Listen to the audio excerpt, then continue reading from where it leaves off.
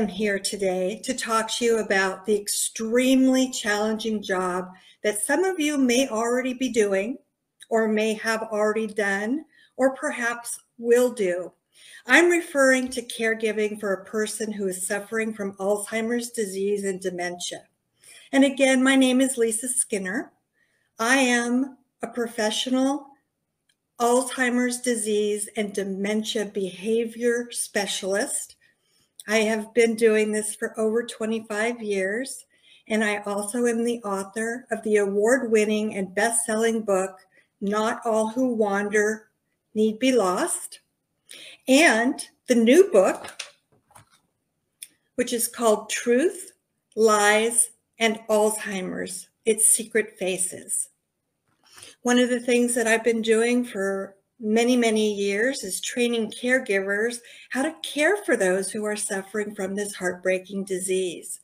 And I do, trust me, understand that being a caregiver to someone suffering from Alzheimer's disease and dementia is, without a doubt, one of the most daunting roles that a caregiver can undertake. I have had 8 of my own family members suffer from some form of dementia. There are over 100 diseases, brain diseases, that cause dementia. And I have actually helped in the role of a caregiver with several of those family members. So I've walked in your shoes. But I also realize that there are so many aspects of living with dementia that are unexpected and can surface out of nowhere at any time. I call these the hidden or secret faces of dementia. And as many of you know, they show up unannounced and are unpredictable as a California earthquake. And as Sherelle mentioned, I'm a California girl. I've been through a lot of earthquakes in my days living in California, and they do come out of nowhere.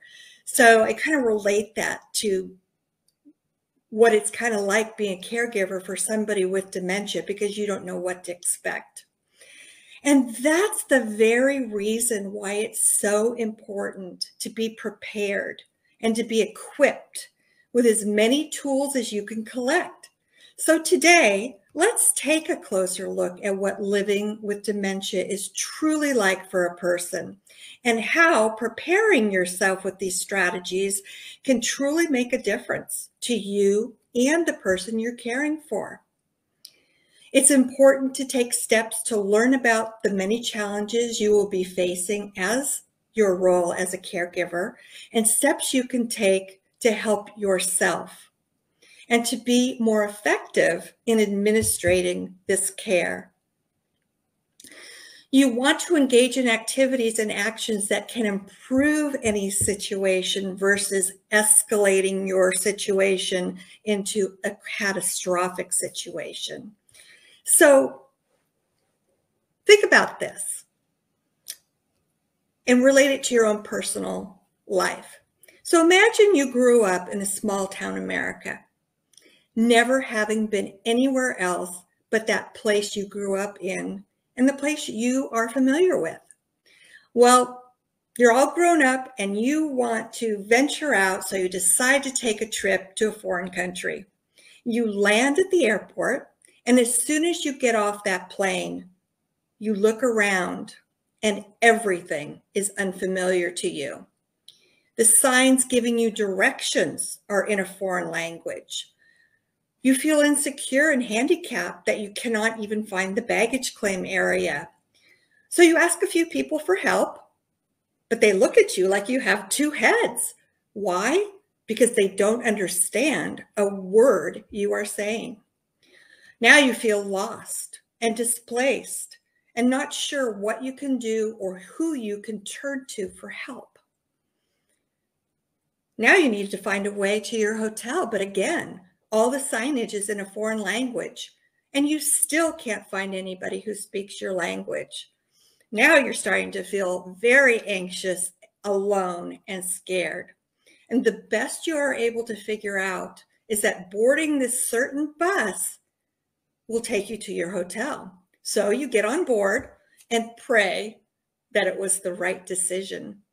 So the bus takes off and hits the road. Cars are flying by in all directions. And now you're starting to feel dizzy because the bus is on the opposite side of the road from what you're used to. And the driver is on the opposite side of the bus from what you're used to. And it feels for sure like you're going to crash. You begin to feel panicky and ask yourself, what was I thinking by coming here? Well, what I've just described is a similar scenario to a person living with dementia, but they have not taken a trip to a foreign country. They're right in their own familiar surroundings that they don't recognize anymore. And this happens every single day of their lives. This is their new world. When you can't communicate and get your needs and wants heard, you will find alternative ways to do so. And they typically manifest in the way of a variety of behaviors that we as caregivers see every day. The most common association that people make with Alzheimer's disease is that people who suffer from it can't remember things. Well, this is true. Memory loss is the hallmark of living with Alzheimer's disease and dementia. However, the scope of the disease and the way it affects people is far more complicated than just memory loss and confusion. So my goal is to zoom out of the paradigm of it being exclusively a memory loss condition and shift people's understanding of just how dramatically this disease impacts the lives of those who have it, as well as their caregivers and the family members. Other aspects of living with Alzheimer's disease that people are not even aware exists or are not even aware that they are a common part of the disease, for example, are wandering, delusions, hallucinations, repetition, not recognizing loved ones, suspiciousness, and paranoia. These are just some of the common behaviors associated with dementia. And as I proceed, I will explain why some of these behaviors occur, as well as how to recognize them and also how to effectively react and respond to them. There are effective ways to respond, and there are ineffective ways to respond. Because living with dementia is unlike anything you can imagine, like falling into a rabbit hole and entering a world unlike anything you've ever known before, and one, again, that's completely unfamiliar to you, no matter where you are. So let me give you some examples. If the person that you are caring for suddenly doesn't recognize you and they start calling you by a different name, well, how would you react to that? How about this? If the person you are caring for all of a sudden begins insisting that her spouse is on his way over to pick her up, but you knew that spouse had been deceased for years, how would you respond to that? If the person that you are caring for accuses you of stealing something of theirs, but they really misplaced it, how would you react to that accusation? And if you are a caregiver and you are leading the person you care for to the shower, like you probably do on a regular basis, and you enter the bathroom, then out of nowhere, she starts screaming, "No shower, no shower."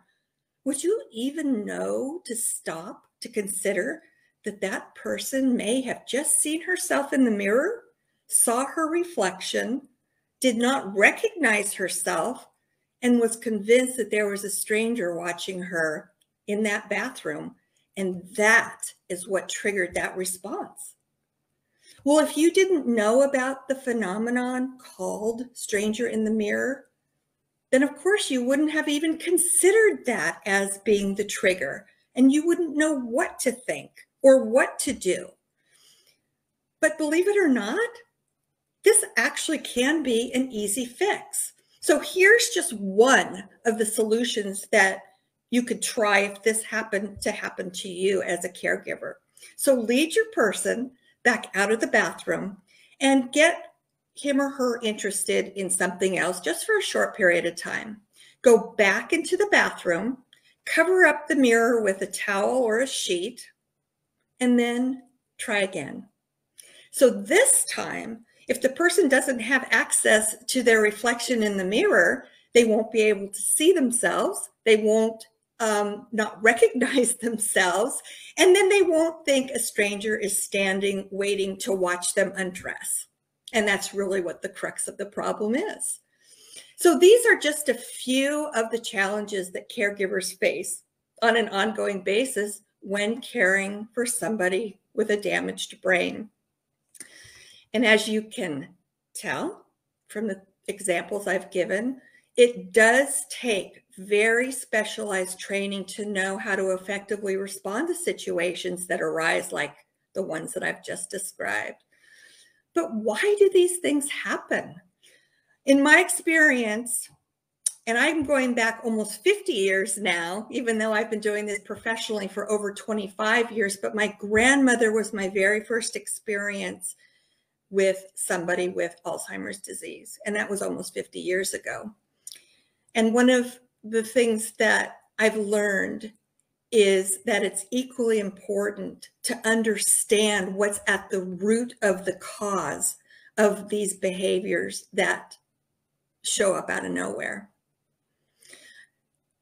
We also know that unfortunately, there is no amount of reasoning that can talk the person who is experiencing a delusion or out of this belief. So we must rely on alternate strategies to manage these behaviors. According to the Alzheimer's Association, approximately 1 out of 3 Alzheimer's sufferers will develop paranoia or suspiciousness during the progression of their disease. And this is because people with brain disease suffer from impaired reasoning. They may easily misinterpret others' intentions and have difficulty understanding what is being communicated to them. Their ability to separate fact from fiction can become impaired, a lot of times will become impaired.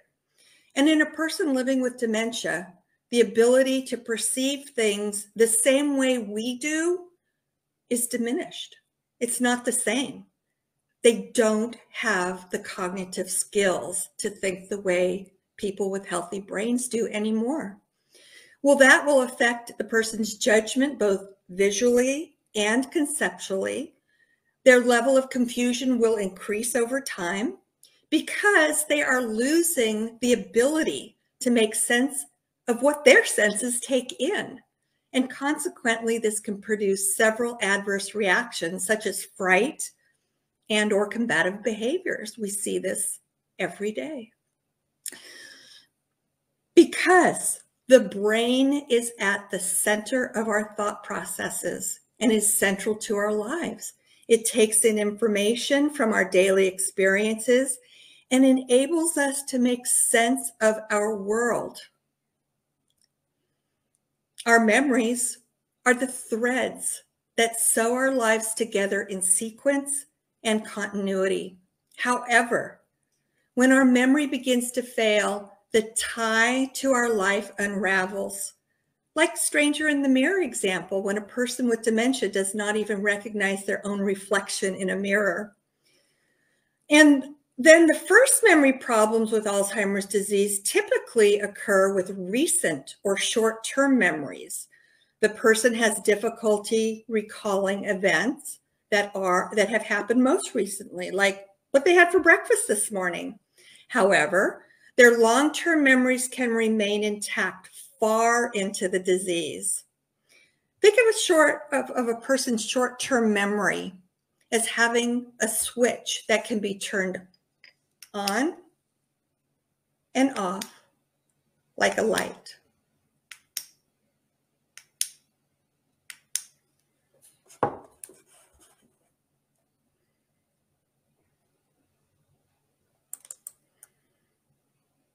When the switch is turned on, it's functioning normally. But when that switch gets flipped off, the short-term memory malfunctions, and the person with dementia then must pull from their long-term memories to be able to put their life into perspective that makes sense to them, because the long-term memory is all that they have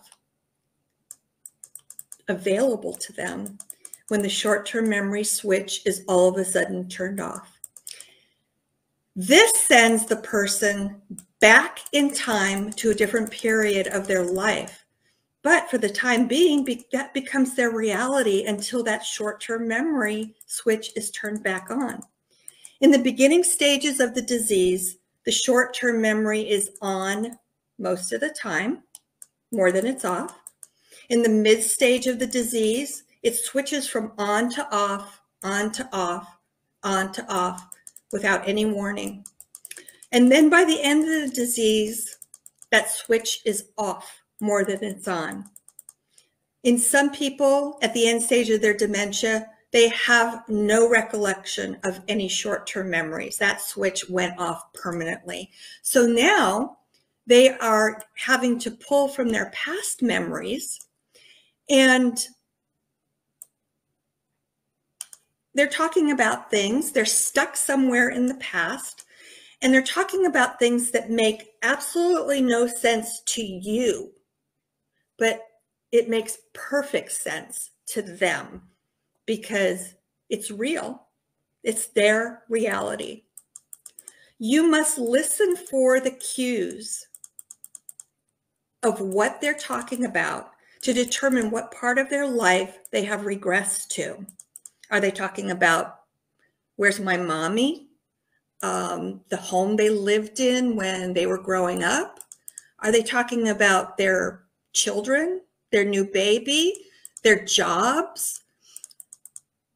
Pay attention to what they're saying, and then you will be able to piece together what part of their life they actually have regressed to. And then you can do what we call join their reality, which I teach as part of my new training course. As you can only imagine, a person experiencing lost memories may feel confused when the world as they knew it starts disappearing, and their past and their present collide, because this is exactly what happens to them. As you can imagine, this can only elicit feelings of fear and anger, as well as unveil uncharacteristic behaviors of that person.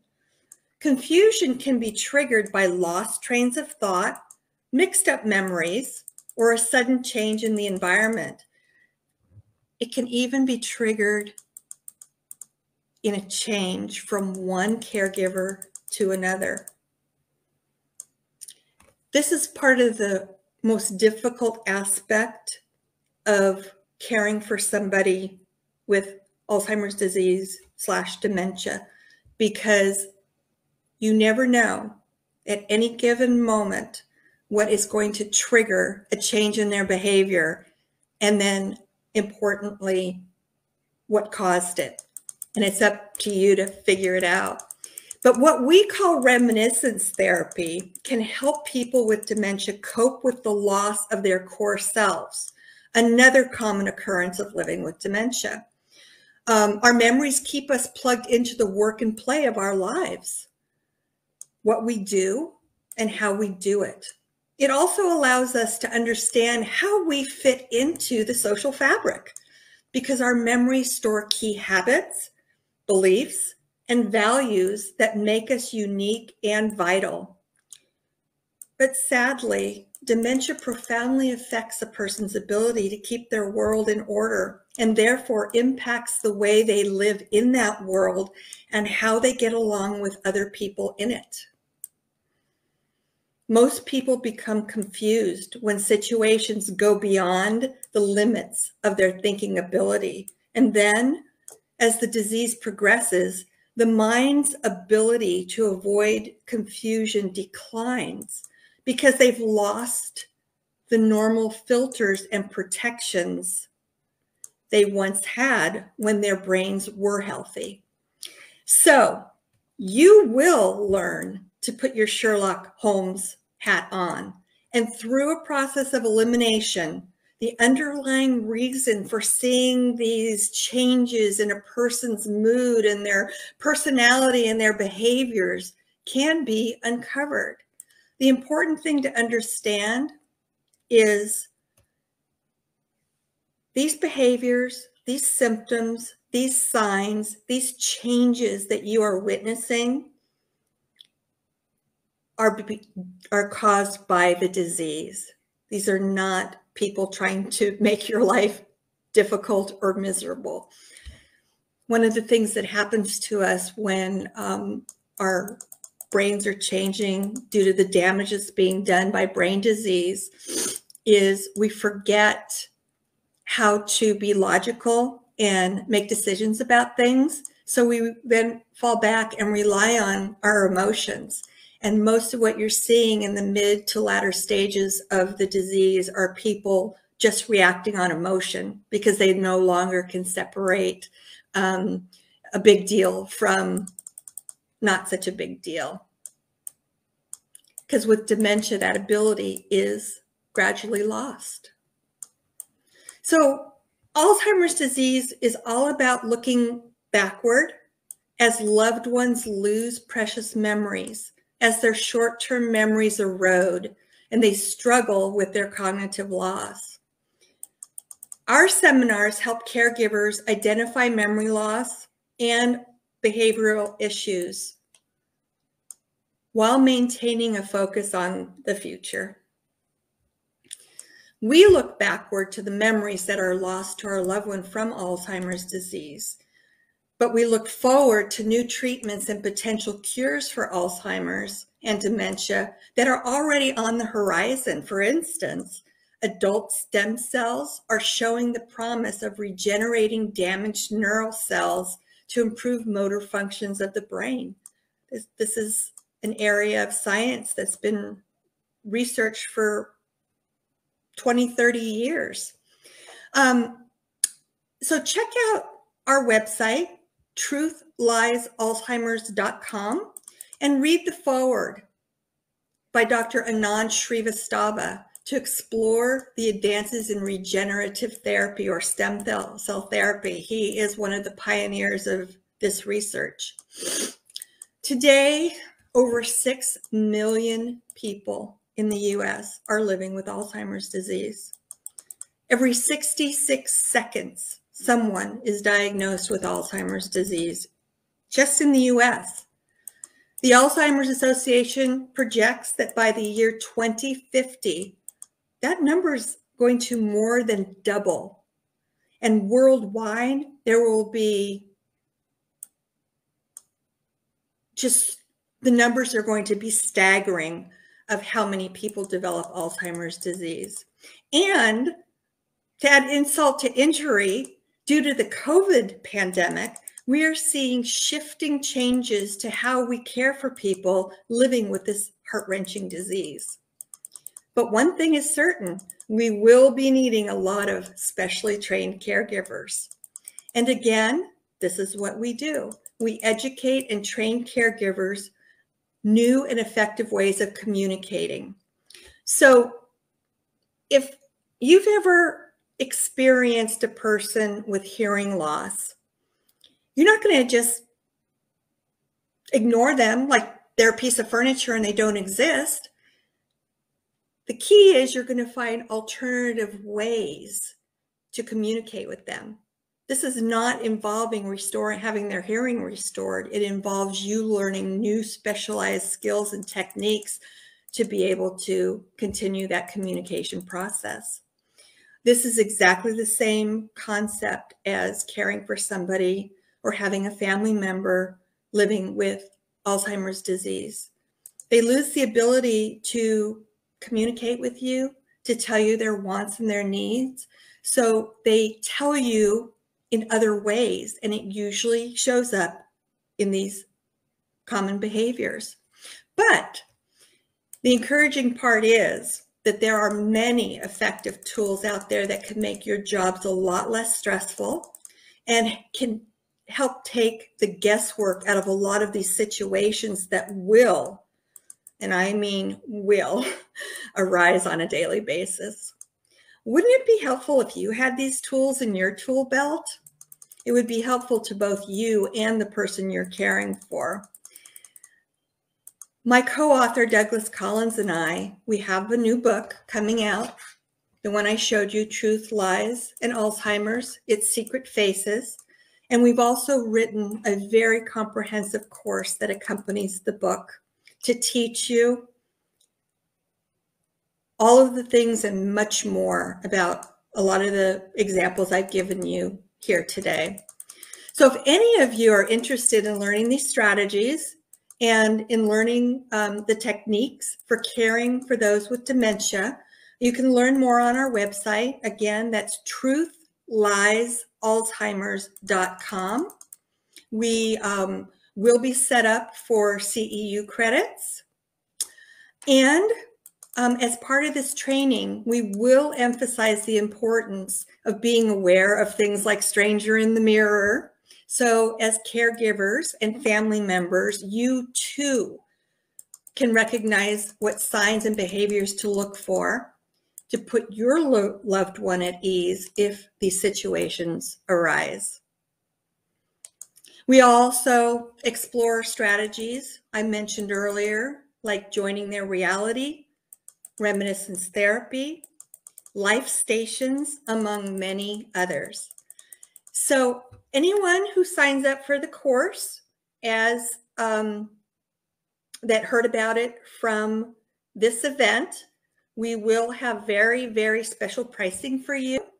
And we will also include the new book and the workbook, which is a $45 value. So what you can do today, if you're interested in finding more details out about our training course, is just go onto the website and join our mailing list.